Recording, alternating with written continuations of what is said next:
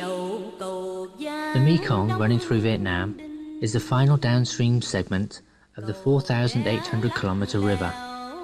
The Mekong River is the 12th longest, and in terms of water volume, the 8th-ranked river in the world. After over 300 years of reclamation, the Mekong River in Vietnamese territory is now the habitat of nearly 20 million people of different ethnic groups with dissimilar cultures. The young history of ethnic groups living in the Mekong Delta is a continuation of the age-old history of the Vietnamese people, as immortalized in poems composed by Nguyen Van Nay, a poet, warrior, and a son of the southern land. Since taking the sword up to expand the fatherland, the South misses Thang Long land. The South is characterized by immense fields, water, alluvial soils, and abundant sources of fish and shrimp offered by the Mekong River, which is considered as the source of mother's milk by the Vietnamese people.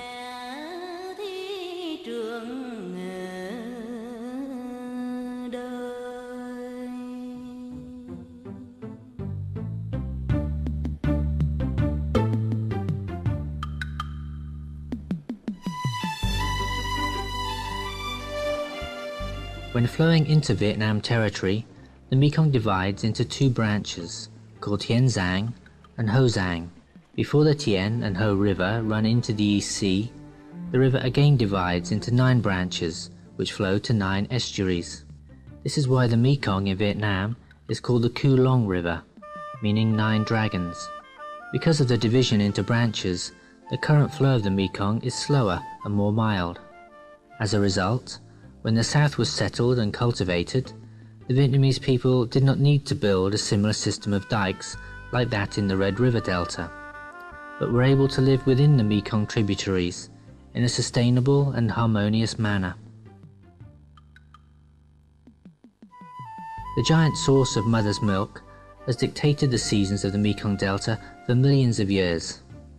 Every year, when the flood season comes, it brings with it 150 million tons of alluvial soil, which fertilizes the already fertile fields and expands the Cau Mo Peninsula. It is this process that has created the largest plain in the region, with an area of 4 million hectares, of which agricultural soil accounts for 2.5 million hectares, or 35.5% of total area of agricultural land in Vietnam. The Mekong Delta plays a key role, supplying more than 50% of the total rice production of the country, and as a result, Vietnam is one of the leading rice exporting countries of the world. In addition, the Mekong Delta is one of the largest undisturbed natural plain ecosystems in the world.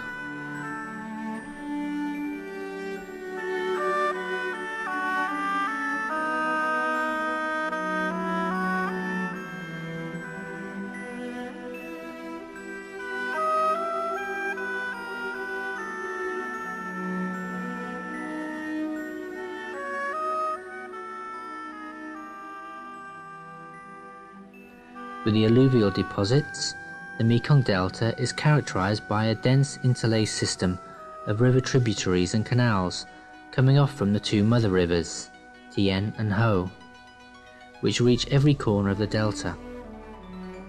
To this day, waterborne transportation still carries more than 65% of commodities shipped in the region. The floating river markets are one unique characteristic of the Mekong Delta. When the Mekong Delta was reclaimed and settled, planning the use of the rivers, canals and ditches was crucial. In the delta, every house faces towards a river. The river ports are prime factors when deciding where to site a market or even a city. Adaptations to the delta environment include houses on stilts along the river banks and floating villages in upstream areas such as Cho Dop, Tan Cho, Hom Ngu. When river catfish, Pangasius or Char Bassa, found its way onto the world market, these floating villages underwent strong economic development, becoming well off, turning the river area into a high-value aquaculture zone. Over 40% of the Mekong Delta area floods annually. The local people do not use the word flood season, but talk of the water rising season or fish coming season. More than 1,200 species of fish have been identified in the Lower Mekong Basin, many of which are high value. There are also very large species such as the Mekong giant catfish and preferred species like giant freshwater prawns.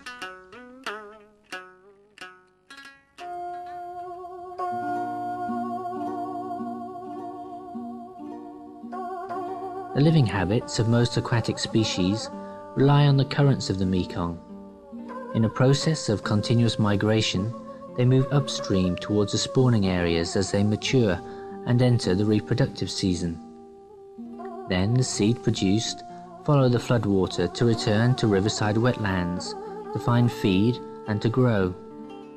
Locals who live in flooded areas are knowledgeable of the life cycles of each aquatic species. They know exactly when and where to fish. Mr. So is one such person, whose family has lived and fished for many generations on the river and waters in Đông Tháp Province. Lũ năm 2003 là tới lúc này, 2004 là đây, 2002 đây, 2001 trên này là 2000. Each year the flood cycle in the Mekong Delta begins in late June and finishes in late December.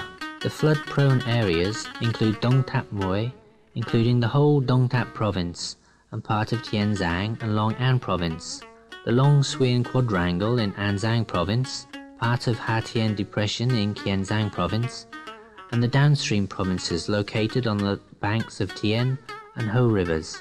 Peak flooding follows lunar tidal cycles. Besides investing heavily in floating cage farming, most locals make full use of the floodwaters for small-scale aquaculture.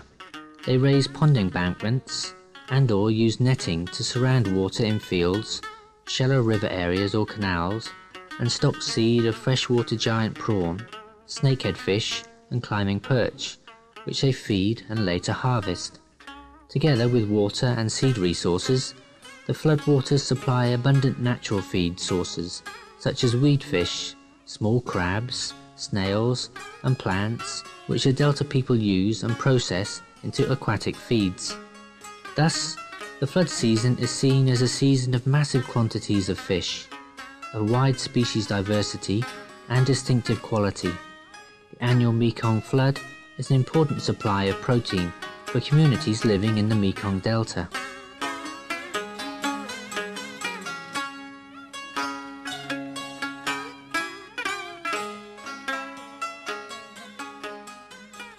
In the past, locals in flooded areas caught fish for their subsistence needs, using fishing tools and gear like hooks and lines, fish traps, nets, and fence traps, made themselves.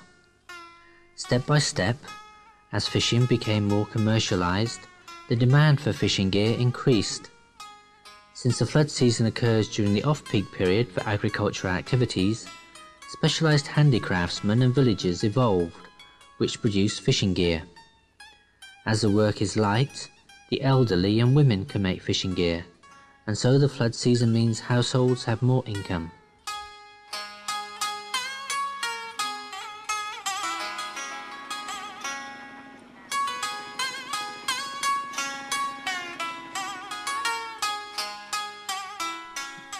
The capture fisheries in the flooded region of the Mekong River Basin within Vietnamese territory is characterized by small and family-scale fishing using manual methods. This characteristic means that the Mekong flood season has positive socio-economic impacts because it brings extra income and improved living standards for millions of farming households.